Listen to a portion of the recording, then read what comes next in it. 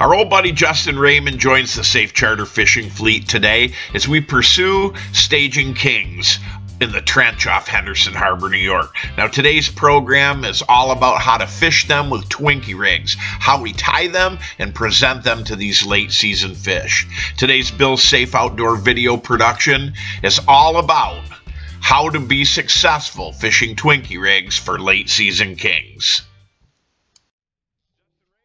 On a Dipsy diver here with a meat bite, running the Twinkie rig on that we're going to show everybody when we comes in here.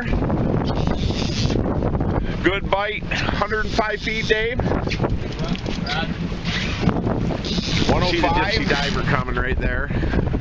What's your counter say, buddy? About 50? 40. 40. Okay. A little bit to the left, Dave. You're okay there, bud. Actually, I want him that way. If he can go that way, we'll get him right over there to the left. Nice and easy. What's the top line here, Dave? 86. 86. Perfect. There he is. Rolling up on top. Looks like a fairly silver king. Line down to him. Nice and easy on him coming up. Nice and easy. I didn't see how far he went on the strike. Do you happen to look? 360. 360. We took about 100 feet there, so here he's coming right now. Coming right now. A little bit to the left with the boat. I'm gonna strip this line. Move this rod. Okay. Coming, yeah. Line down a little bit. Here he comes right here.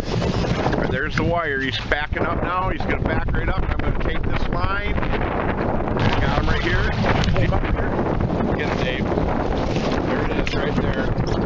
Wait till you see the size of these mega kings that we're taking here today. Just mega kings. Look at just a tremendous fish. Look at the size of these mega kings that we're taking here today. Here it is. Jolly Green Johnny lighted. I'm telling you right now, everybody who knows me knows that I absolutely will not, I don't care if you give me $1 million, I will not hawk a product that doesn't work. Dick Pool's Pro Troll flashers, especially these lighted. Dave and I have been on them. Dad's been on them. Dave, the last 2 years they've been money in the bank, haven't they? Absolutely. Look at how far he ate that. He is just way down in there. So here's the Pro Troll flasher that we're using. Lay that right in the ground. And here's the Twinkie rig. We've got a Hulk fly. We've got a Chiquita and another Hulk, going back to a two-tone green bait head right there with a Michigan Stinger ballyhoo. And that thing has just been a deadly rig today at 255. Is a big dude. He is an absolute slammer. Fantastic staging king, Justin. That's a perfect example of what a big September king should look like. And lo and behold, he comes on the Twinkie rig set on a Dipsy diver at 255. As everybody on board admires this fish, let's go to the Westview Lodge for a segment on how to tie and prepare Twinkie rigs. Well, that was a great king that Justin just took on the meat rig on the Dipsy diver. But now we're back at the Westview Lodge and we're going to talk about how to actually tie that Twinkie rig and what the methodology is behind what we're doing. It's been fluorocarbon in all of our videos up to this point in time.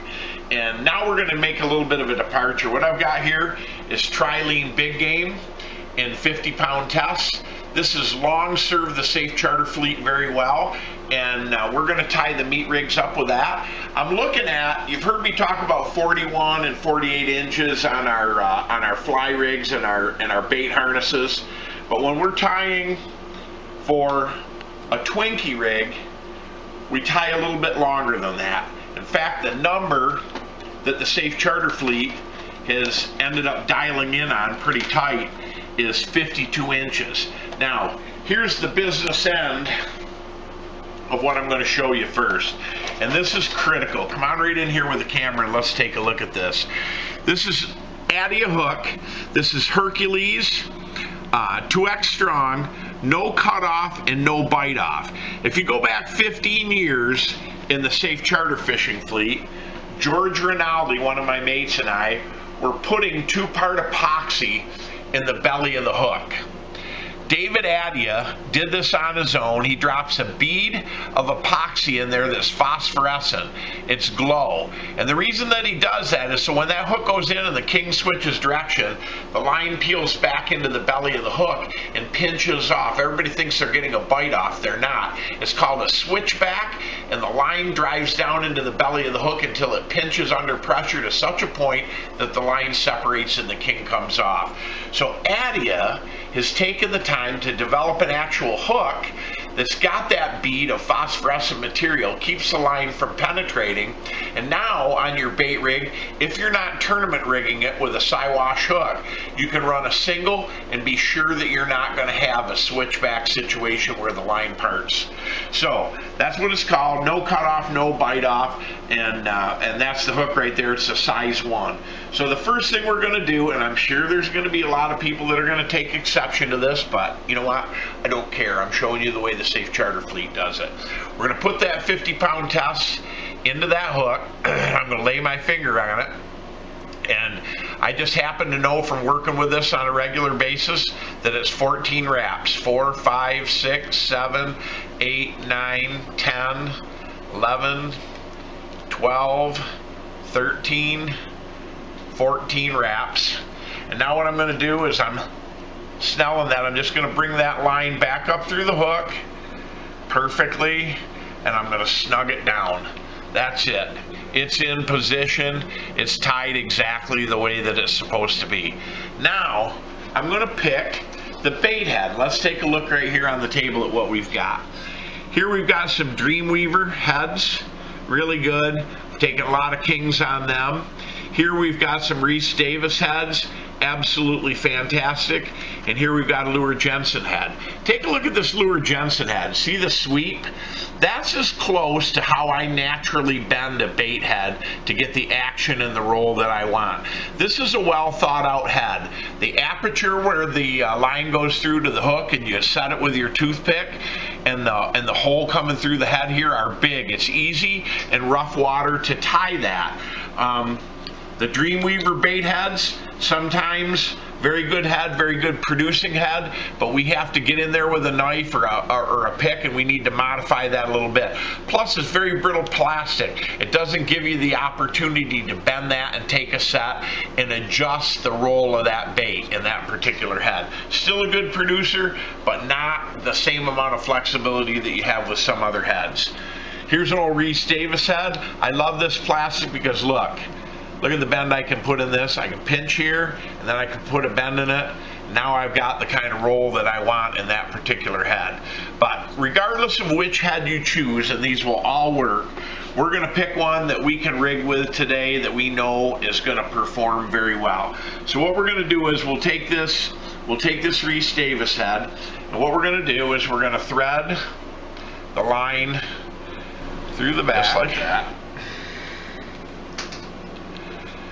And then we're going to drop it straight out the top of the head. See where it comes out the top of the head, just like that. There's a hole in the bottom of it, and we're going to pull that through. We're going to pull that head all the way until the hook is just about there. Then we're going to take a toothpick right off the bat. We're going to take a toothpick and we're going to drive that point into the end of the bait head, drive it in there heavy. We're going to break it off so that that hook is pinned in position. Now we want to set a Twinkie rig. I want to color coordinate as much of this as I possibly can. I'm going to use 3 chartreuse beads, and I've got a chartreuse head. So what I'm going to do is I'm going to take 2 chartreuse squid bodies, and you can use either flies or you can use squids. These squids come from P-Line. There's 8 in a package right there. You can get a variety of different colors, or you can tie a Twinkie rig up with the Hulk fly, the Chiquita fly, the Caddyshack fly, many of the different flies that we use here in the Saiff Charter fleet. You can tie them as well. In this particular case, I'm going to demonstrate with a squid. These squids, I need to clip the nose and open up a hole so that I can thread those squids in the Twinkie rig. I want to be able to thread them onto the line. So I cut a little hole in the tip of each one of those squids.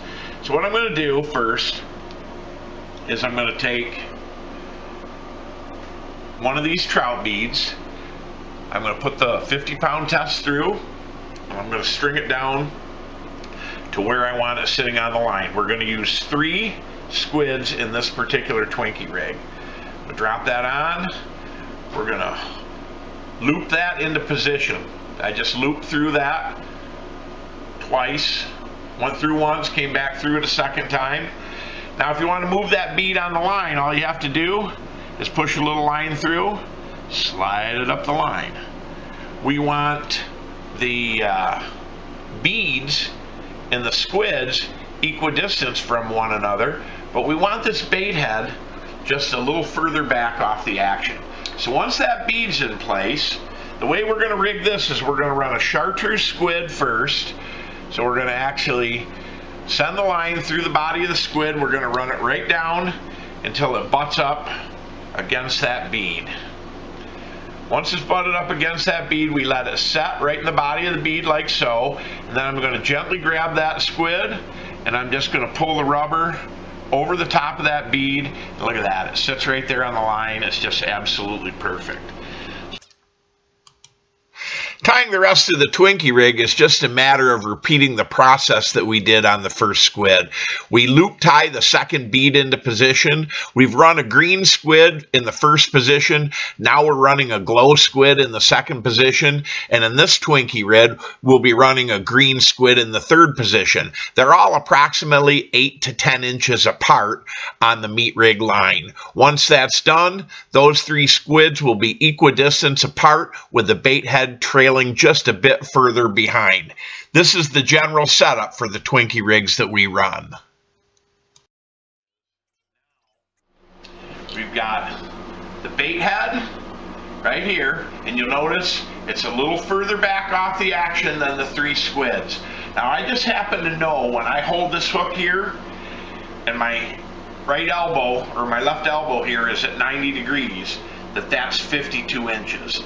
So the last business part of this that I'm going to use is another Addia 60-pound test ball bearing swivel, just a big cross lock with a ball bearing swivel, and I'm just going to tie that on using an improved clinch. I'm going to go through once, I'm going to go through a second time, just like so.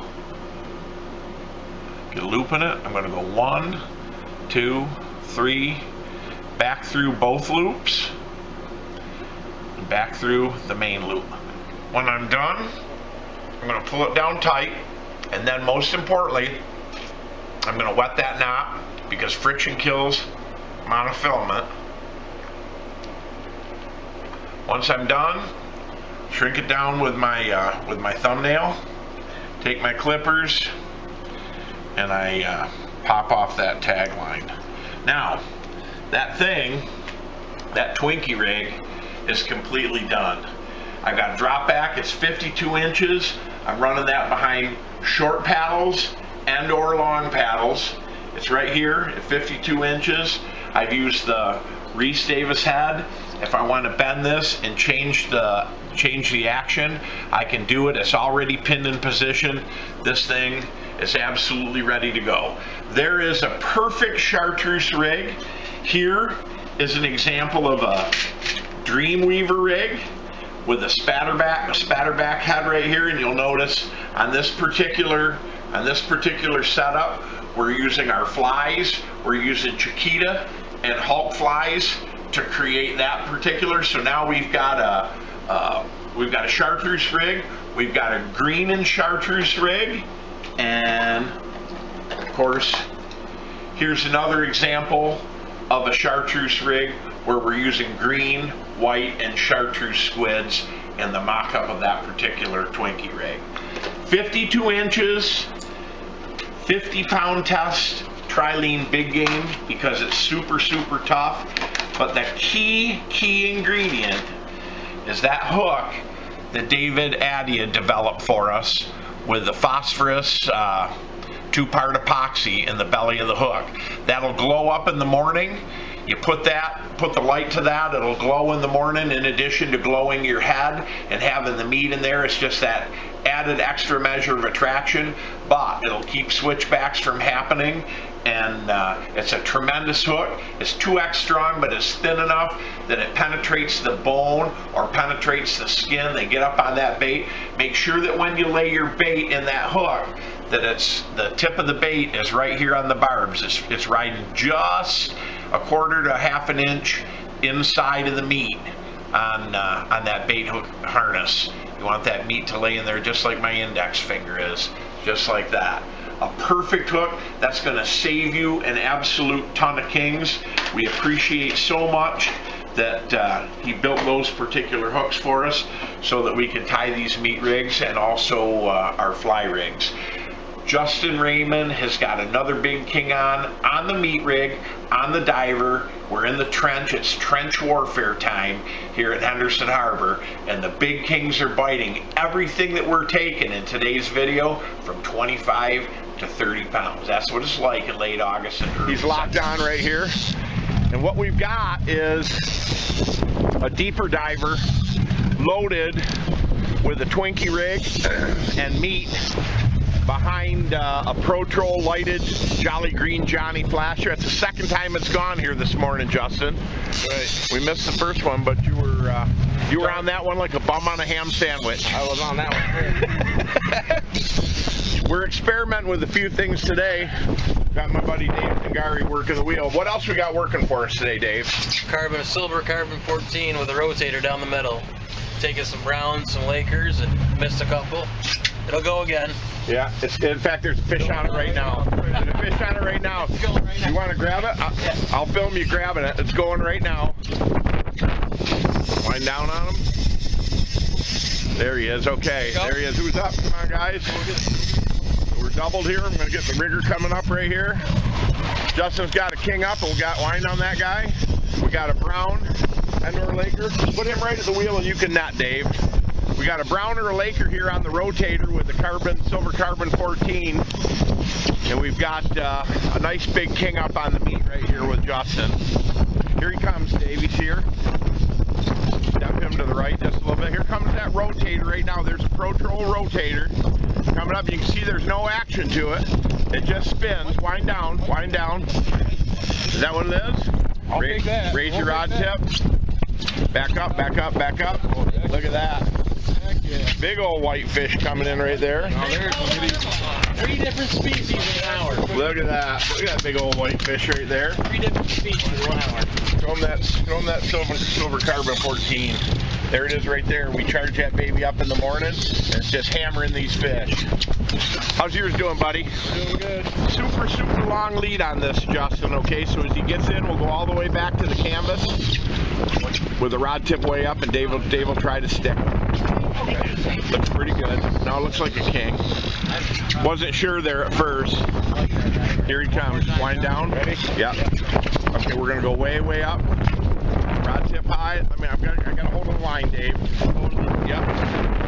Good job. Little 2-part hand line job right there. Look at that. Wow.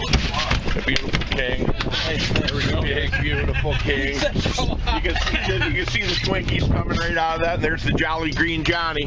The Johnny special that you hear us talk about all the time is the chartreuse version of that. But that's the straight green. We call that the Jolly Green Johnny. There it is. One of those old Challenger heads. And a Twinkie rig, lengthened out a little bit from our standard 41. We're running that guy at 50 today. Beautiful, beautiful king. Meat and Twinkie on the wire. Get right in there with Diamond Dave there, Justin. Look at that guy. What a beautiful king. Holy smokes. Congratulations, Justin. There's nothing like catching those big kings during the staging period. I hope you folks enjoyed today's video and that you learned something about fishing our Pro Troll lighted E-chip flashers, and also something about how to tie and effectively use the Twinkie rigs for staging kings. Thanks for watching.